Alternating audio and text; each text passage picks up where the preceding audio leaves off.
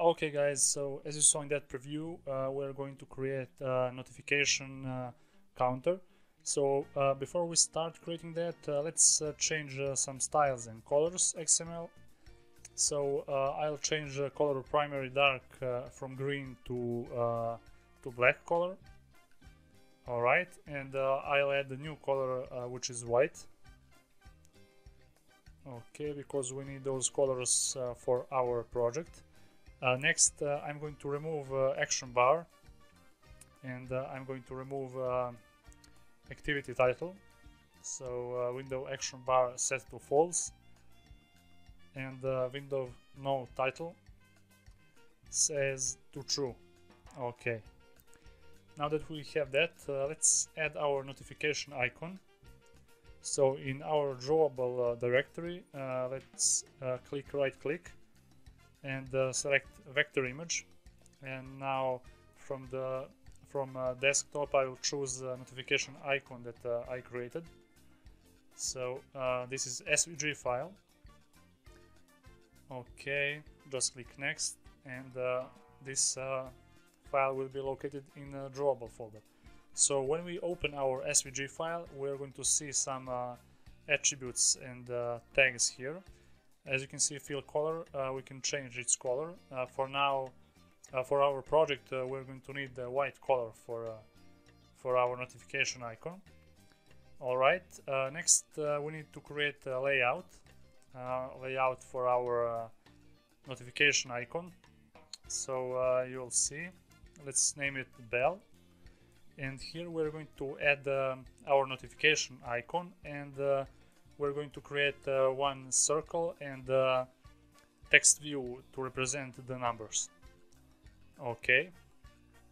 First, let's add image view in our constraint layout, and let's choose our notification icon from before. Click OK, and for the purpose of this project, we need to change color to black to switch back. So go to our drawable directory and change from white to black for now, so we can see our icon here. Okay, we're going to decrease the size, width and height to 50 dp or 40 dp maybe. It's kind of better, I think. Okay, now let's connect those constraints, left and top constraint. But before that, let's okay, we have an error here. It says that we need to add one line of code in our Gradle build file, module application. So here, just below that, we're going to write vector drawables dot use support library equals to true. This line of code is always necessary when you are working with vector files. Okay, now the error should disappear. Let's check it out. Okay, and now it's gone. We have one more error. We need to connect our constraints, at least two constraints, left and top this time. Okay, and now we are error free. The next thing what we are going to add is card view. So we can just drag and drop that here, and it will automatically add a dependency in our Gradle build file. So when we check our file, as you can see, this line of code is added automatically by Android Studio. Okay, maybe it is smarter to add this line of code first before adding a card view into a layout. But okay. So I'll change image view ID to notification icon, and I'm going to add ID for our card view. Let's name it notification container or number container. Okay, because this card view will contain a number or text view. Okay, width and height should be around 10 dp or sorry 18 dp and something like that. So we need to connect right and top constraints because we want this card view to show on the right top edge of our notification icon here, and we need to add fill color and radius so we can have a circled shape card view. So let's add this attribute card background color. We're going to set color to color scent like this, and we're going to add one more attribute here, card corner radius. I'm just going to set corner radius to 50 dp. It should do the work. Okay, now we have a circle shaped card view here, and inside the card view I want to add a constraint layout, and inside constraint layout I want to add a text view which will represent a number, of course. Okay, and now I'll set text to 1. So let's add a few more lines here. So maybe text color and text size and text style. Text color should be white. Okay, text style should be bold, so we can see this little text view number more. Okay, text size, let's say 20. I think 20 SP will be fine. Okay, and text color, oh sorry, I misspelled the word text. Okay, now it's fine. And let's connect the constraints for our little text view here. So we can connect left right constraint. Okay, you can connect bottom and top constraint as well. And now we have created our bell icon, which is consist of course notification and card view and text view. So let's change back our notification icon to white, and now we can start working on our activity or our main activity layout. So let's delete this text view, and we're going to add a toolbar. So just drag and drop that here. Our root layout is constraint layout, and we're going to add include here inside our toolbar as well, and select our bell XML file.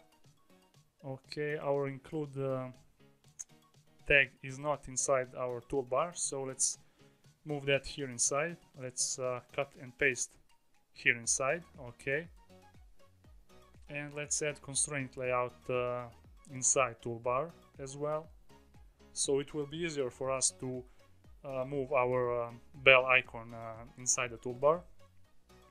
And for the toolbar, let's connect the constraints left, right, and top, so it can be still on the top. Okay, now let's add a constraint layout as well.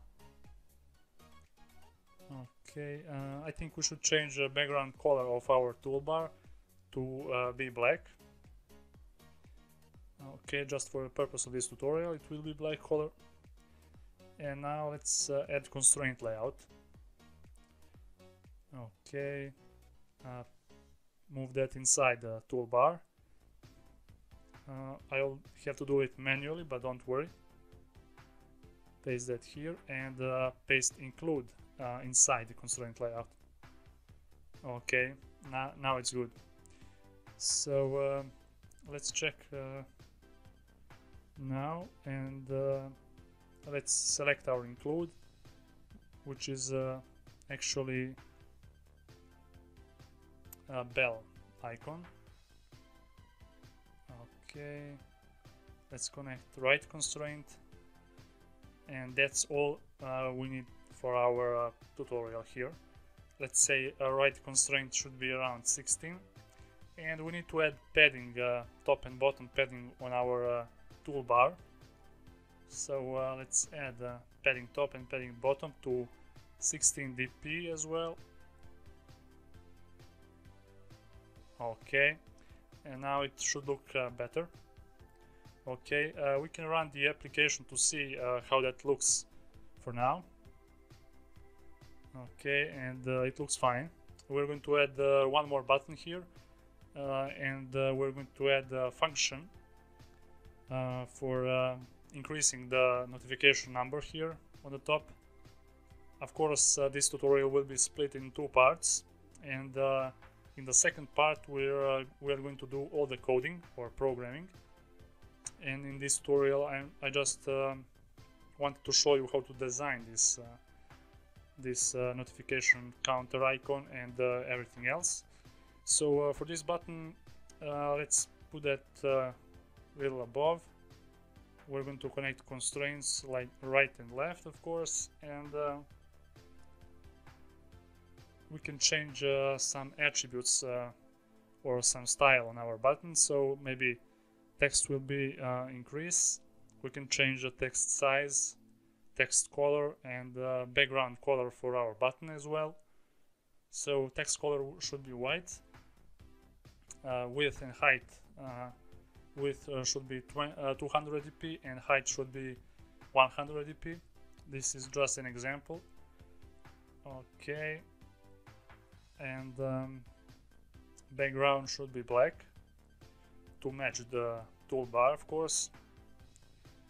Okay, and I think that's fine for now. We can set text size increase a little bit, and that will be all for this tutorial, guys.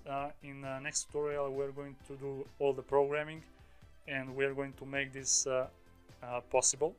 So you'll see when we click increase button, the notification counter will increase, and when it comes to 99 it will stop and it won't increase anymore. So thank you for watching, guys. Please like this video if you find it helpful, and see you in the next video.